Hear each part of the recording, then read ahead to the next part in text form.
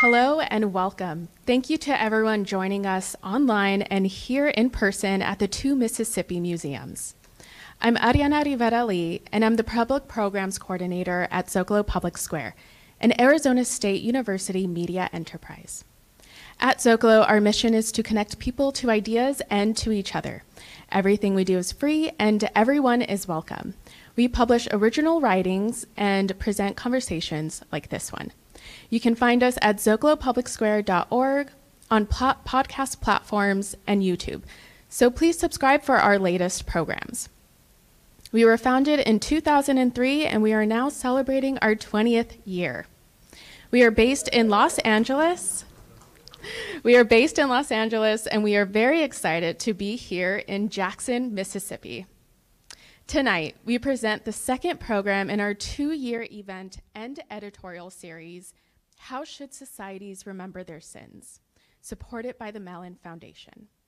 Through September of this year, 4 public conversations and an array of original works published on our website will address this question, exploring how societies around the world collectively remember their transgressions and make attempts at repair, and how we might imagine new paths forward.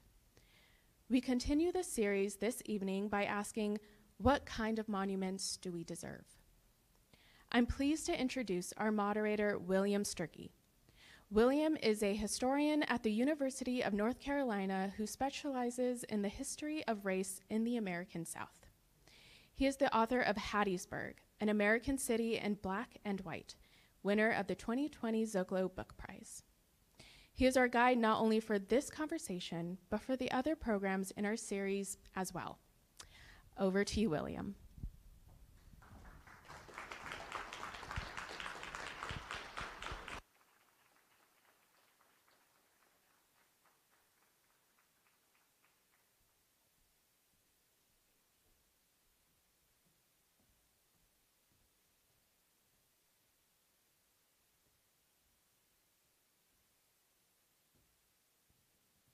Good evening. Welcome, everyone. My name is William Sturkey, and I'm pleased to introduce our guests for tonight's conversation.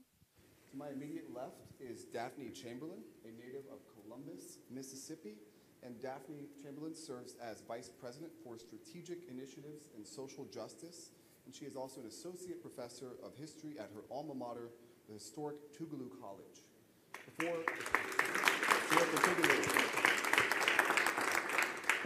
Before returning to Zócalo as a faculty member in 2013, Chamberlain was the founding director of the COFO Civil Rights Education Center at Jackson State University, and she has also served as a scholar consultant for numerous local, state, and national civil rights projects.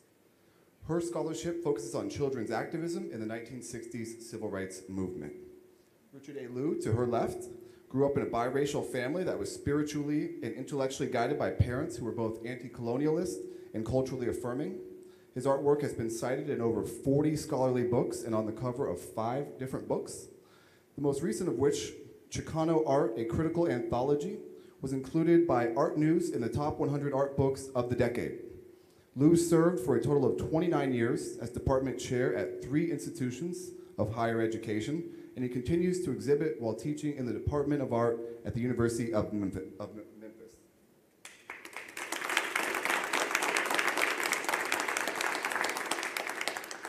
Patrick Weems, also a Mississippi native just up the road in Ridgeland, is the co-founder of the Emmett Till Interpretive Center in Sumner, Mississippi. He has dedicated his career to ensuring that the tragic story of Emmett Till is not only remembered, but also serves as a catalyst for positive change in the state and beyond. He holds a master's degree from the Center for the Study of Southern Culture at the University of Mississippi and is a former Monument Lab Fellow and W.K. Kellogg Fellow. So thank you, everyone. Thank you for being here tonight with us. So how we'll proceed is this. As moderator, I will lead with some questions for our esteemed panelists, and then we'll dive into some questions from our audience toward the end of our discussion.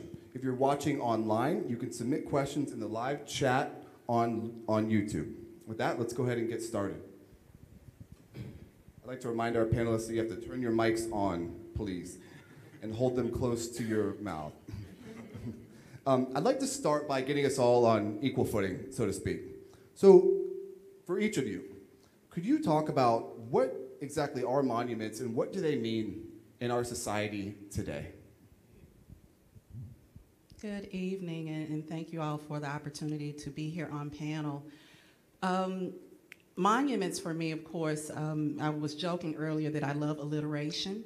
So I have a couple of words when I think of monuments across the state of Mississippi, but a number of monuments that I've visited across the American South in particular.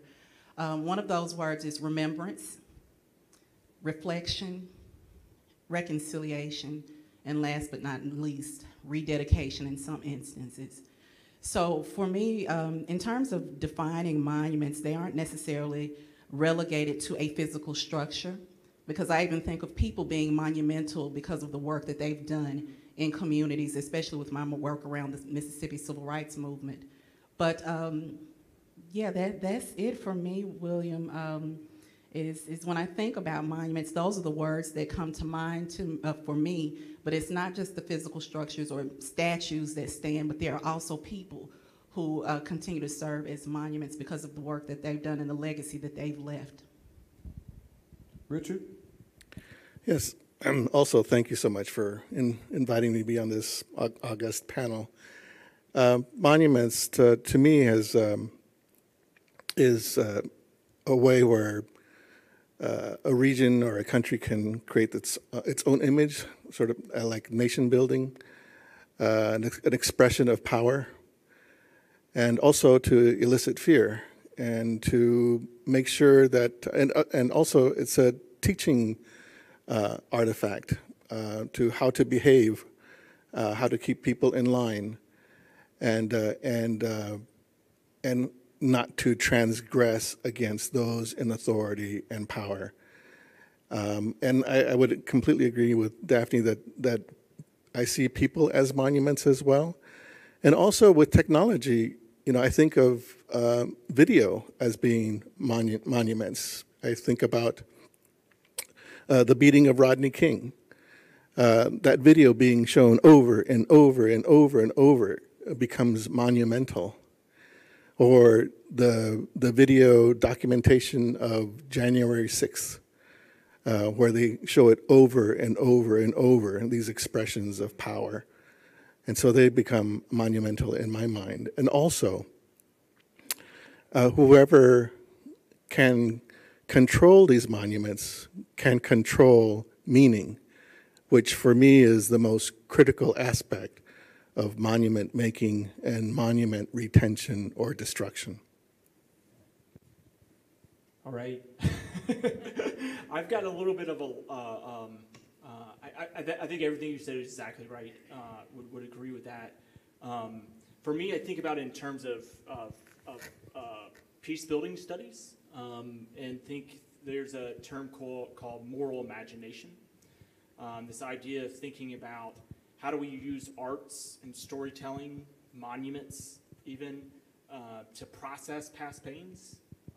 How do you use it? In particular, they think about it with countries that have gone through civil war or genocide, that the first thing they need is not new infrastructure or schools. They need the arts. They need the storytelling. They need the culture to heal from whatever has taken place. And that those monuments, those art can also lead towards how a society is going to rebuild. And so while it can be this control, I think about the Dollars to Confederacy, I think about those type of statues, I also think that they can be used for reimagining past wounds and creating a narrative for moving forward. So is there much of a difference between monuments and memorials or even cemeteries? What are the functional differences between monuments and cemeteries or memorials? Just throw that out there for anyone. So, I mean, one thing that comes to mind is that we're all trying to honor our dead. And how do you do that? And I think one of the opportunities is can we create a space so that we can honor all dead, hopefully in a respectful way, right? And to promote a multicultural democracy, right? That we're not lifting one person's dead over another, but we're creating that space. So I don't know about the differences in monuments and memorials and graveyards, but I think there's a commonality in how we are honoring the people that came before us. And just to add to what Patrick has stated, I think with regard to honoring those who have died, we're also talking about inspiring those who continue to live and continue those narratives of family members, of those who have made these significant sacrifices across the historical spectrum. So that's what I see. And I'm kind of like you, Patrick. I don't understand, really know the difference between the two, but that's the way in which I look at it because of my own family cemetery. Is thinking about, all these are the people who laid the groundwork before me, and these are the people who continue to inspire me, and of course, those are the shoulders that I stand on, and will be able to have my children stand on those shoulders as well. Let me rephrase the question for the artist. One that I want to point out is often in cemeteries and memorials, you look down to honor the people who are deceased. But in monuments, so often your eye goes up. So to an artist, based, considering that fact, how would you answer the question?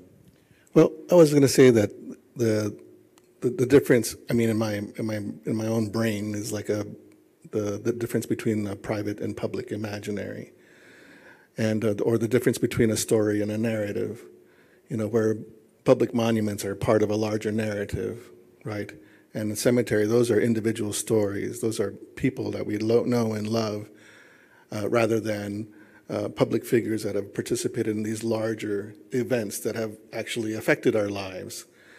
And so that's the way I see the difference between those two, private and public, intimate and larger than life, heroic for one group of people and non-heroic for others. So I want to ask about some of the harder things about monuments and why they're so hard. I want to talk about feelings specifically. Everyone in this room, everyone watching us, knows that this is an emotional and very politically charged conversation. Why is that? Can we really sort of tease out why is this so emotional? Oftentimes people are arguing over monuments that aren't actually connected to their own individual families, yet it's just as emotional as if it was your own, grandfather or ancestor or whatever. If you want to talk about emotions or politics, whatever, but why are the stakes so high? There are some single issue voters, and monument is their single issue that they vote on. So why are they so important in our society? Why is it so charged, especially in recent years?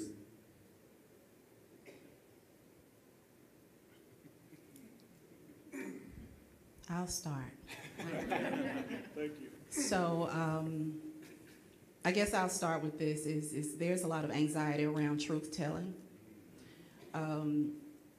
And I think about, and I see Mr. Spears in the audience this evening, but I think about a panel that happened several years ago and talking about historical amnesia and how if, it's important for us to tell the story.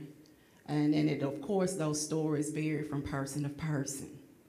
But when we talk about feelings getting involved, and of course, depending on what those monuments mean to you personally or politically, that is where, of course, you have this polarizing issue that rises or bubbles to the top, and it begins to fester, and then it manifests itself in such a way that we begin to see the actions of people in places like January 6th.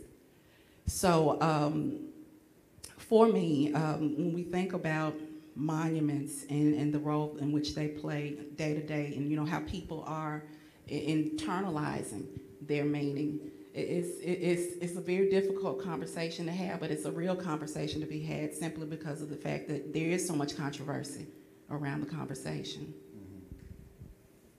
In 2009, I did a performance, I wrote and directed a performance at, it was called then Nathan Bedford Forest Park in Memphis, Tennessee. And after the performance, we had a panel discussion similar to this at the Powerhouse Gallery, now is defunct. And some of the sympathizers of the Confederate monuments were there as part of the discussion.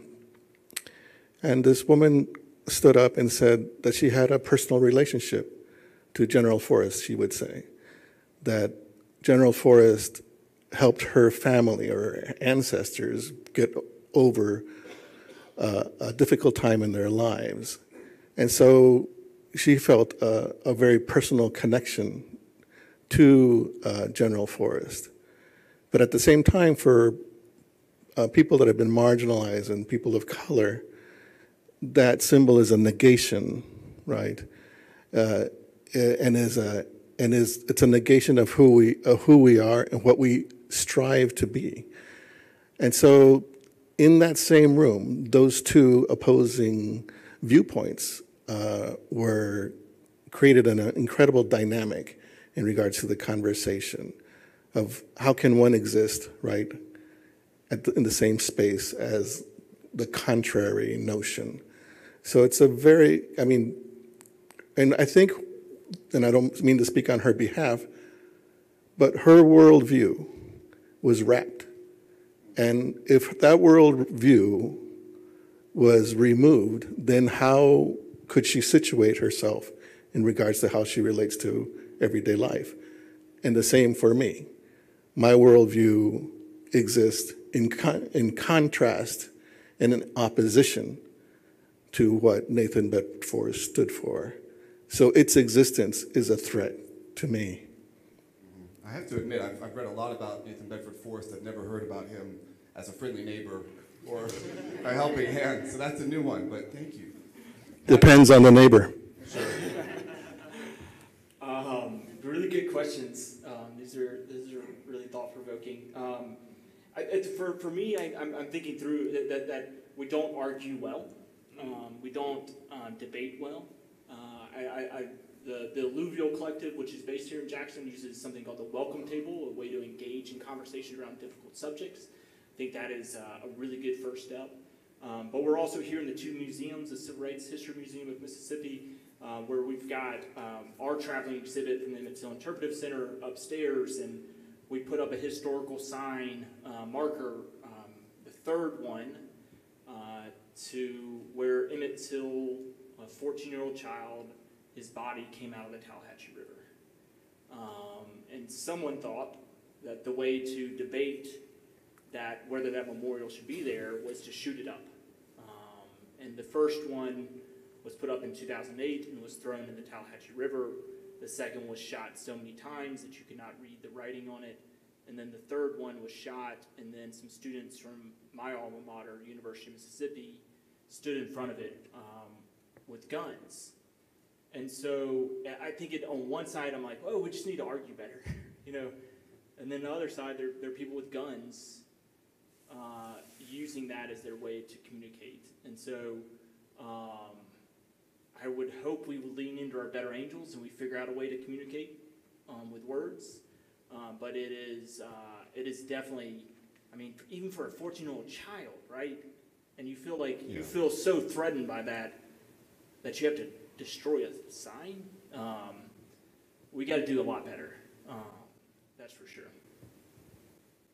You know, that brings me to my next question, which is very much related. But so from the top down, there's a lot of silences related to conversations like this. Even this panel, the past few days in Mississippi, I get the feeling that there are some people that don't want panels like this to necessarily happen. And that's not unique to this state, but that's across the United States. And then, of course, there are also different laws that are banning divisive concepts, I think is the most common phrasing. But it's an odd thing because the monuments are everywhere. They're all around us. The streets and the statues and the buildings, they're everywhere. You can barely turn around. There are counties named after people like Nathaniel Bedford Forrest. But then at the same time, despite their omnipresence, we're not allowed to talk about them in some cases. If you speak about them and you want to work for the state or you want to run for politics, it could end your career. So I have two questions. First, what do you make of that observation? And then second is, what sort of a message does that send to children? What sort of a message does that send if we're thinking future-oriented about what monuments do we deserve? You know, how do we reconcile the work that needs to be done based on that reality?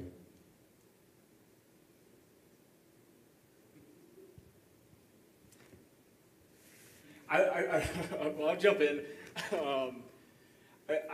Yeah, silence has almost been the. I grew up in Mississippi, Jackson Metro. Richland was said. That's close enough to where I was born. And you know, I grew up in kind of a post-racial lens, right? And we didn't talk about race or, you know, Confederate statues or anything like that because we had moved past it and we weren't going to talk about it.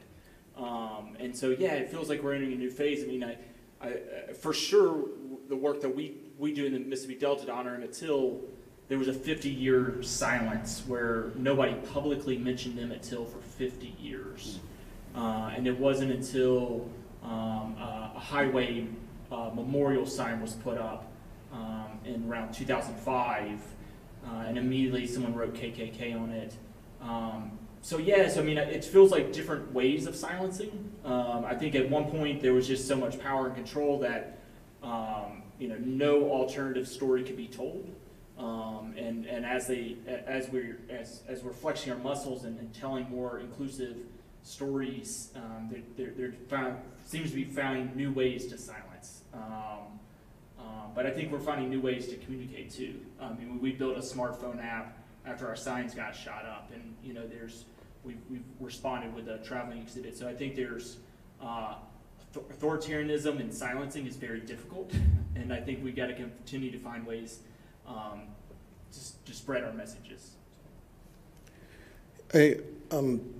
I teach in the University of Memphis in Tennessee, and they have recently passed the divisive concept laws 2 years ago, and it created a chilling effect on our campus. And so, you know, I was carefully listening to what Patrick had to say in regards to we need to debate better, or or talk better. But if these laws continue, we won't have the same facts. Those, as bell hooks would say, that knowledge would be subjugated. And so how can we debate better if we're not going to have the same facts? Since the Reagan era, they have demonized education and educators. And so now they've created, they have created, I hate to say this, but they have now created to a fine art.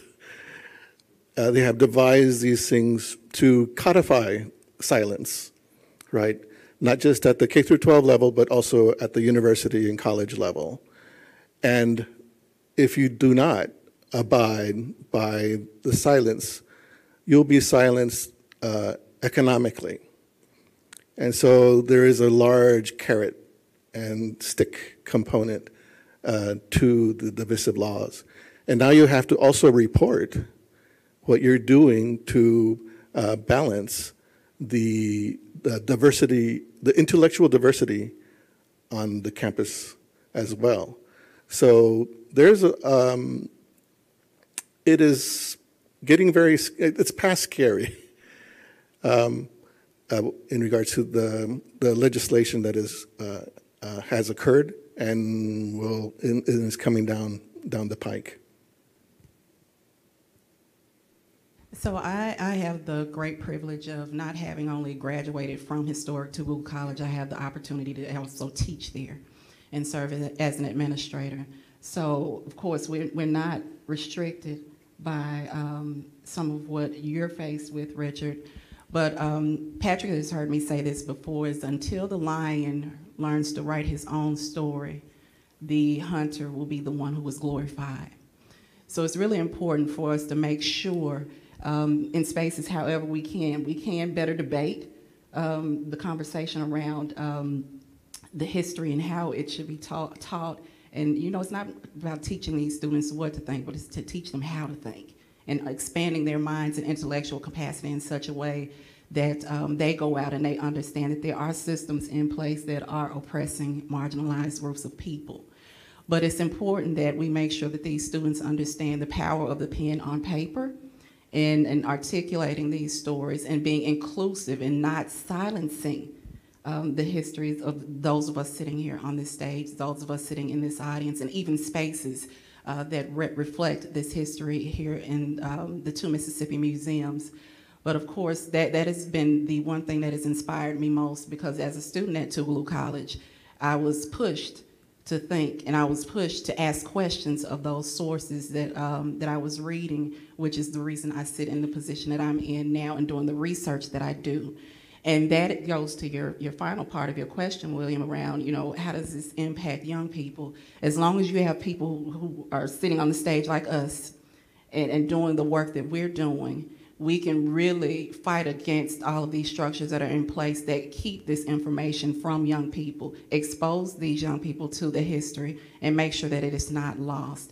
And that's how you get at that, William, and I think that's a really, really important part. Everybody doesn't get the experience that I had as a youngster or as a Tougaloo student, but that's our responsibility. Let's shift gears just a little bit. Let's start dreaming. What would our prompt here, what monuments do we deserve? What would our world look like, or what would our region or our country, or what would Mississippi look like if we had monuments that we don't have to protect with removal laws? If we had monuments that we don't have to say, well, we can't talk about the conflicts that those monuments came from. If we had monuments that were built into the curriculum, if we had monuments that every student wanted to go to, what would that look like? Is sort of the way that I want to shift our conversation next. I'm gonna ask Richard to start, because Richard, you once said that one thing that monuments could do, or that they should do, is empower children with a way to defend themselves. And I wonder if you could say a little bit more about what you mean by children being able to defend themselves through public monuments. Yeah. Thank you. I shared that story with you when I was growing up in the San Diego, Tijuana area. My mom only had a second grade education, and my father finished high school, went to a little bit of college, and my family from Mexico would come and visit, and they would ask me and encourage me, "Are you going to college?" And I would say yes, and they would always say, "Qué bueno para defenderte," good, to defend yourself. So education in our arena, our familial arena, was not how do you get a good job, how to advance yourself, etc. It's how to protect yourself and your loved ones from those that are trying to exploit you. And that stuck with me, that this is the purpose, this is one of the purposes of education, of a formal education, is not only to find joy, right, in knowledge, and find purpose in knowledge creation, but also to use it as a talisman to protect yourself and your loved ones against those that are interested in doing you harm. And hopefully I'm not coming off as like the negative one on stage, because I am filled with hope. But I wanted to give the background to that. And Daphne said something very important at the very beginning, and I was thinking about your question, William, and what would be my greatest wish? It is to fully enfranchise or re-enfranchise the human monuments that walk amongst us, and to fully resource the human monuments that walk amongst us so they can find their full potential in this country.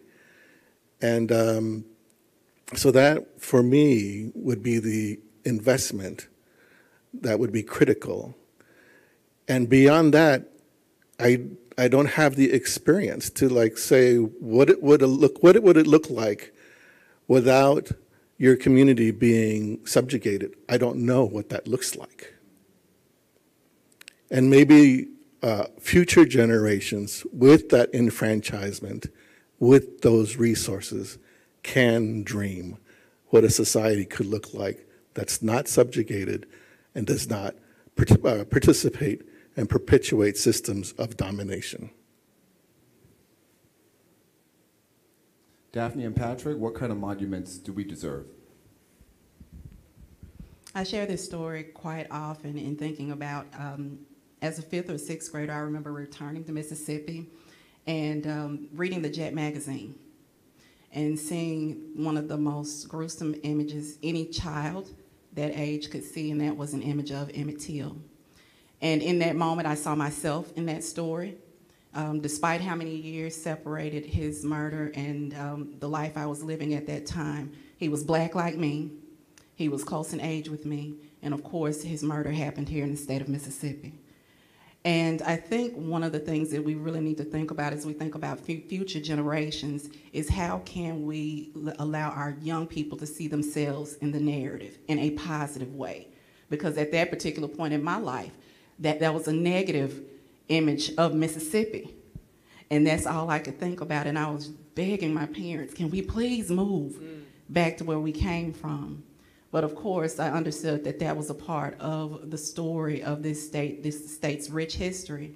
But of course, that there were young people who were motivated, and also that gave momentum or life to a civil rights movement that was led by young people here in this state of Mississippi.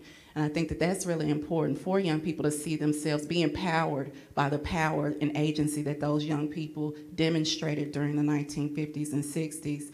And you know, that when we think about monuments, it lies in the folks who led these movements and allowed their voices to be amplified, and the actions that they made and the sacrifices made, and be respected and also well received by younger generations. My highest hope is, I mean, I think we have, especially here in Mississippi, it feels like we're moving from crisis to crisis. And, you know, it feels like that's, you know, we're trying to prevent something bad from happening. I hope we can get to a space, and again, like there's so many crises, but how do we, my highest hope is that we could have a democratic process where we're able to show up, we're able to engage, we're able to trust that the actual leaders would listen after decision makings have been made on a community level, and then we would find out that we have a lot in common. You know, as Governor Winter would say, we all want a good job, we all want a safe neighborhood, we all want a car in our driveway. You know, we have these things that, and then how do you represent those values into monuments, into memorials? How do you create that safety, that courage? Yeah. I want to come back to you, Patrick, to ask about something that there is a video where you were interviewed telling this incredible story, and the thing that I took away from that video was this line that you said, and it was, and I quote, "We think it's really important if we're going to listen to stories that we listen to everybody's story." And it made me think of so many of our debates over Confederate monuments today, right, focus on the sins of the Confederacy and the sins of the antebellum South and the sins of slavery, right? But then, of course, many of the arguments in favor of keeping Confederate monuments sort of treat those monuments as memorials themselves. You know, the poor everyday soldier who was sort of dragged off to war, and of course, many of those people, you know, did not have prosperous lives. They didn't own packs of, you know, enslaved people and these huge houses and things like that. And I just wonder, you know, in light of the tone of our conversations, how do we then also make space for that claim as well? I don't think it's mutually exclusive. I mean specifically I don't know that person. There was that video. Can I explain the video? Sure, please. So yes. There's a video or a real life event where we finally put up a historical marker in Sumner, Mississippi, where the trial of J.W. Milam and Roy Bryant, two of the murderers that lynched and murdered and tortured Emmett Till, were tried and freed. And finally, there was 52 years later, there was a historical marker put up. And this community member came out and was very frustrated, was very angry that someone had put this up.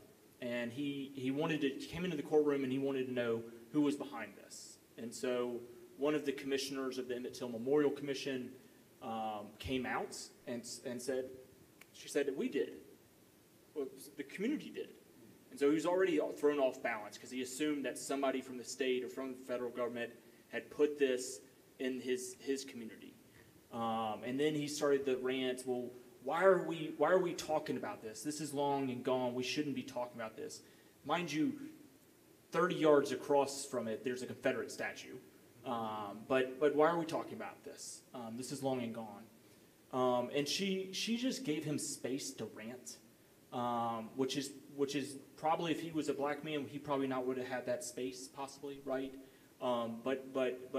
She dignified him with space, listened to his story, and finally, after he felt listened to, he was in a receptive mode, and so she said, "How old is your son?"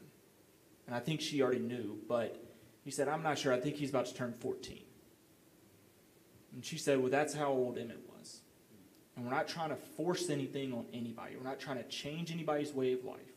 But we're trying to tell this story so it never happens to anybody else's 14-year-old. And so that's when he went back to his house. He came to her house later and offered to put a garment over the marker the day that our community was apologizing to the Till family for what took place in our community, and offered that as his way. So he had a Damascus change overnight, within 3 hours.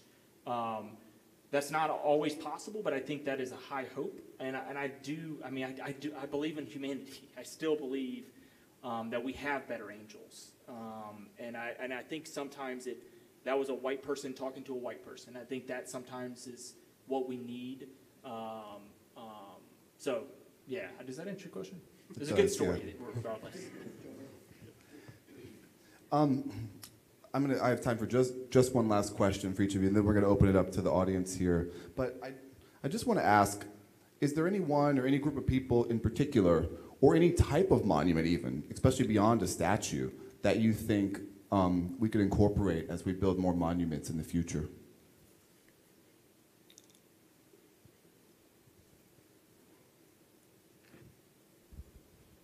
I grew up in Columbus, Mississippi, and I shared with William earlier this week that I had some of my earliest history lessons just driving around the community, and big pilgrimage town. Every April you would have the pilgrimage, and I used to always be in awe of the antebellum homes. So of course it was odd for people to hear me say at the University of Mississippi that I wanted to do Civil War and Reconstruction history, and completely went in a different direction with civil rights history. But I also shared with William in that conversation that I think of those homes as monuments, but not to the affluence of those who live there, but really to lift up the stories and the unheard voices of those who built those homes, and that's those enslaved people. So that's my answer, is when I think about monuments just in my childhood, and even thinking outside of the box on who those monuments represent or reflect their story, it's those untold stories or those voices that have been silenced that do need to be amplified, and we need to pay attention to there are always two sides of the story. I'd like to lift up what Patrick had to say a moment ago, and part of it is how do we decenter the narrative, right, and localize it, and to provide opportunities where we can listen to each other and remind each other that we're neighbors, and that and not enemies, and that we have a commonality, and that commonality is our humanity. And how do we lift that up? How do we find opportunities? How do we seize upon opportunities to continue to do that, and then build process, a collaborative process where we can amplify each other's voices, right? Block by block, neighborhood by neighborhood, community by community. Because if we listen to the narrative broadcast by the centers of power, we're never going to be able to talk to each other. Richard, I'm going to take what you said just one step further.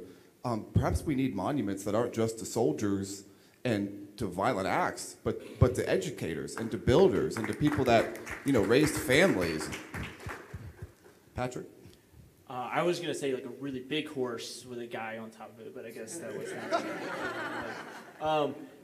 Yeah,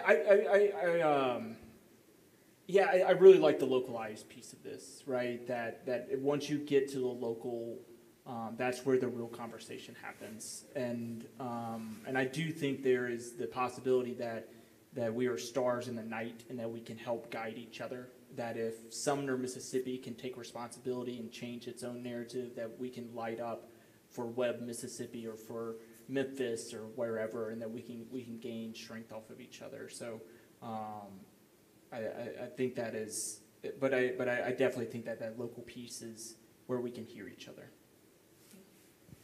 Okay, let's take some questions, huh?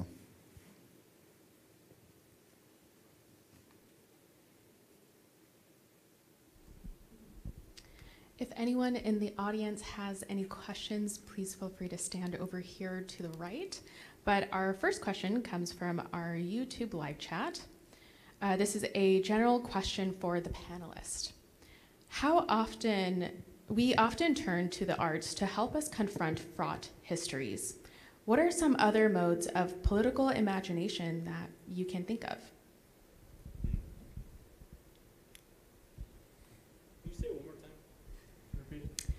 Yes, we often turn to the arts to help us confront fraught histories.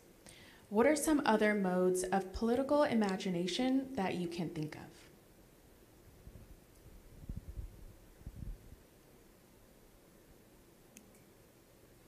I think Patrick mentioned the welcome table earlier. Just having meaningful, transparent, honest conversations, that is a perfect platform, not always the easiest platform to be able to open up in conversation, but I think that's how you begin to remember, reflect, and reconcile. To piggyback, we're a society that we're constantly looking at our phone and isolating ourselves. And we used to be a society of entertainment centers, right? Where instead of sitting on our porches, conviviendo, living with our neighbors, we look and put something in our VCR or a DVD player, but actually to return to being porch people and having conversations with your neighbors, right?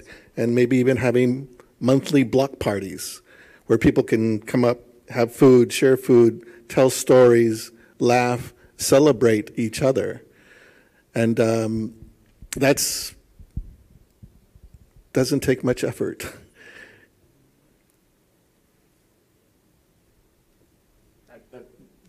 They answered it. Art plus, I really do think art is a pivotal way. I think welcome table-like conversations are key. Community is key. Trust is key. But I think we underemphasize the power of art and storytelling and literature, and we've got to remember that those are sacred. They're what cultures have relied on for generations, and that they are power. Our stories are our power.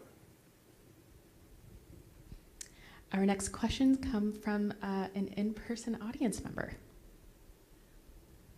Hi, my name is Cynthia Groya, and first of all, I'm very honored to be in this setting. This is an amazing panel. Patrick, you mentioned earlier that you grew up in a post-racial society, household, or whatever, and so you didn't talk about it growing up. And I wish you could just elaborate on that a little bit. I'm an elementary school teacher. I teach art, and I'm teaching about Mississippi history and culture through the arts.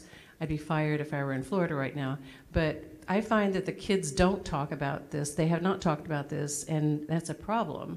So I'm just wondering if you could elaborate on that a bit. Yeah, I mean, I grew up in Mississippi. I grew up going to a school not from here, far from here, and one of my stories is having a racial incident happen on campus as a high school student, and then someone used the N-word to a friend of mine. I was in the middle of this kind of skirmish, and the N-word was used. Other epithets were used against the Jewish students, and then we just didn't talk about it.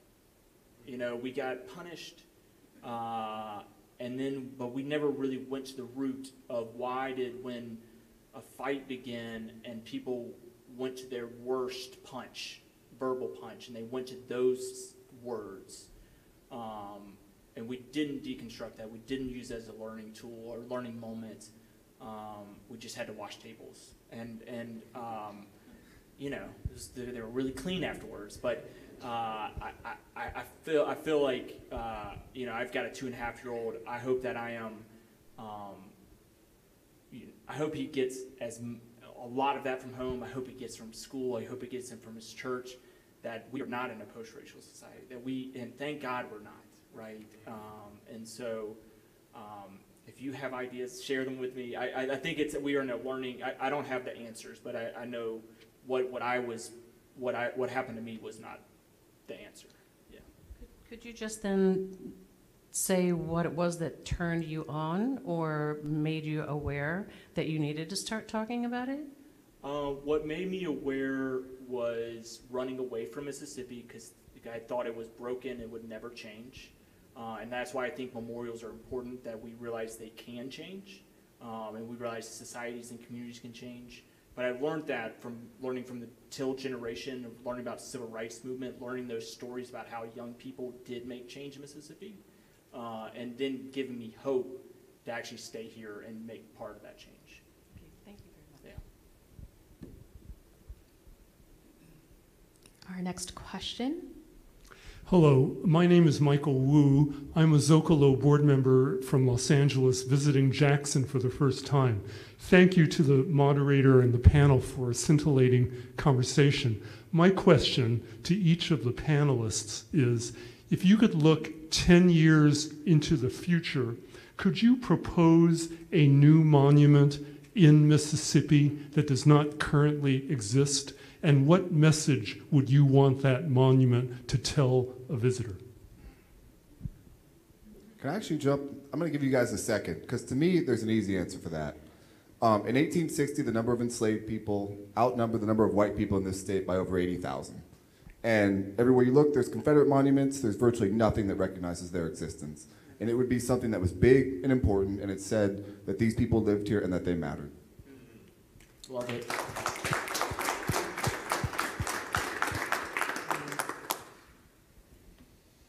History is complex and complicated all at the same time. 10 years forward, I would say perhaps a monument that is a labyrinth of sorts, that captures the good, the bad, and the ugly. But of course, it's inclusive, and it includes all of those voices that make up this rich history that in the state where many of us were born, raised, and loved.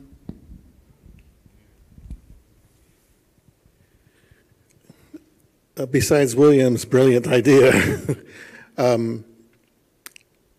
statewide academy where students, high school students, can come and learn strategies of resistance, whether it's storytelling, art making, journalism, investigative reporting, research, history, the language arts, etc., but all based around resistance.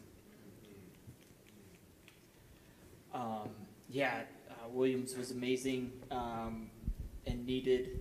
I think it takes the best of Mississippi to talk about the worst of Mississippi, right? That's what KSA Lehman told me one time, and I stick to that.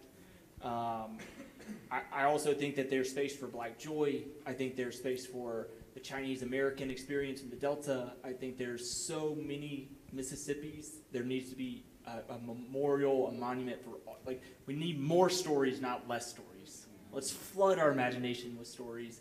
Let's do one for our writers, the amazing writers from Mississippi, the amazing educators from Mississippi. Like, just pour it on, and then a couple of football ones would be great.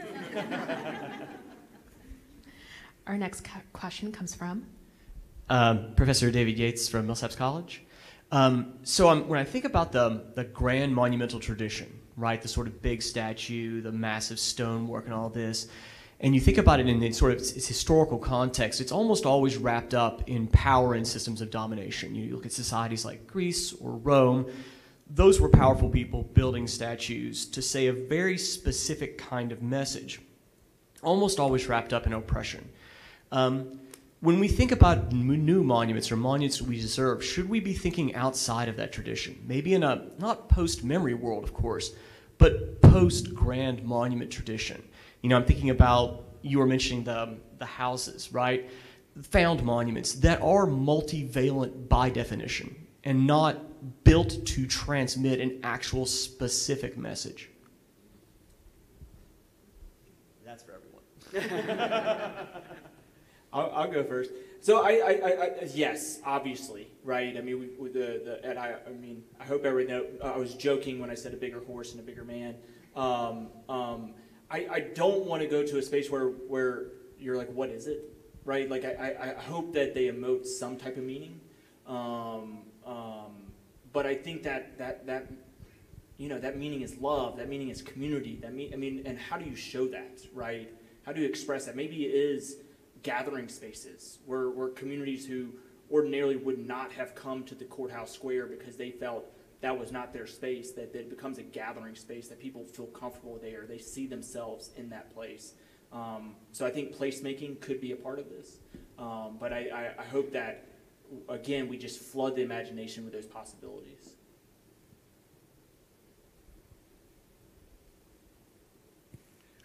I really like what Patrick had to say, but in regards to like space making, but where there's ritual, right? And the ritual is the coming together of different communities to reconnect, to reaffirm the how they're bound to each other, and I think those are, I think, you know, and they could be very instructive. You know, you do, you know, it's like step by step, like a game. You do this. You know, it could be like walls that have text and it says, okay, now do this. Hold each other's hands, or you know, go hold, embrace a stranger, etc. But you know, I'm just thinking off the top of my head. But the idea of not just objects, but how do those objects activate the space where it elicits an action by all of us, right? An action that recreates community.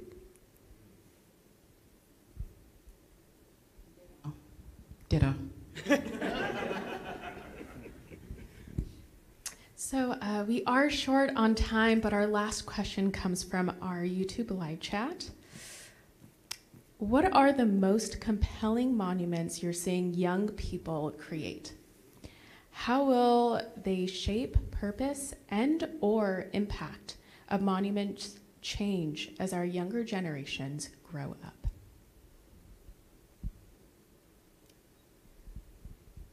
So I'll give a shout out to the Emmett Till Academy in Sunflower County. Gloria Dickerson, who is a board supervisor there, her family helped integrate the schools in Drew. She unseated a man who was a distant cousin of the murderers of Emmett Till. She beat him twice as a black woman. But she started the Emmett Till Academy to help young people, because Emmett Till was murdered in Sunflower County. Almost said Tallahatchie County. In Sunflower County, and that story has gone really unrecognized. And those group of young people have created a civil rights tour of the Mississippi Delta. They're thinking through what a marker might look like in their community in Drew, Mississippi. So it's unfinished, but I just want to give them a shout out as a group of young people that are thinking through this type of work.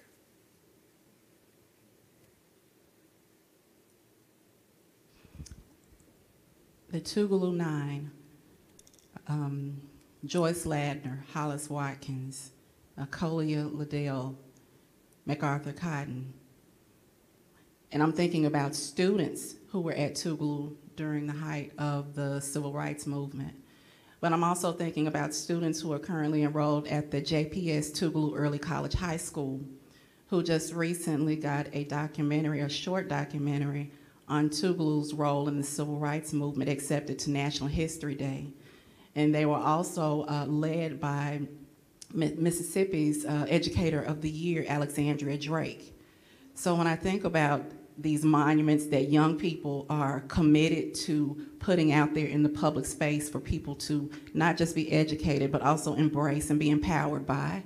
And that's been a really important one. I just learned this the other day, and I was so excited that young people are gaining this resurgence and wanting to learn more about history, and they're taking history into their own hands and crafting it into a way that it's delivering a powerful message to the masses, and that they can also have a voice in this. So that's what gives me hope, and I'm extremely optimistic about the work that Gloria Dickerson is doing, the work that these young people at the JPS Zócalo Early College High School are doing, and I just look forward to seeing more across this state and also across the nation. Yes, I have the great privilege of watching my students rediscover themselves through the art making process, and to use the transformative power of art to make the invisible visible.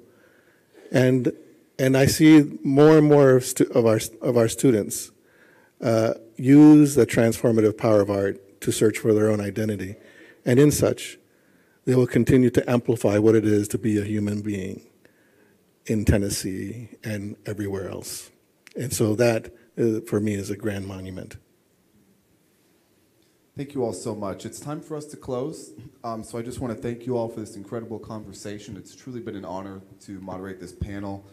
Thank you to everyone in the audience who joined us here in person today, and thanks to everybody who joined us online as well. You will be able to find a summary of our discussion at zocalopublicsquare.org by tomorrow, plus interviews with all of our panelists. You can also subscribe to Zócalo's newsletter, the podcast, and social media accounts. This conversation is part of Zócalo's series, How Should Societies Remember Their Sins?, supported by the Mellon Foundation. I hope that you'll all join us when we have the next installation of this conversation, which is titled, Why Isn't Remembering Enough to Repair? Daphne, Richard, and Patrick, thank you all so much. Everyone, please join me in once again thanking our panelists.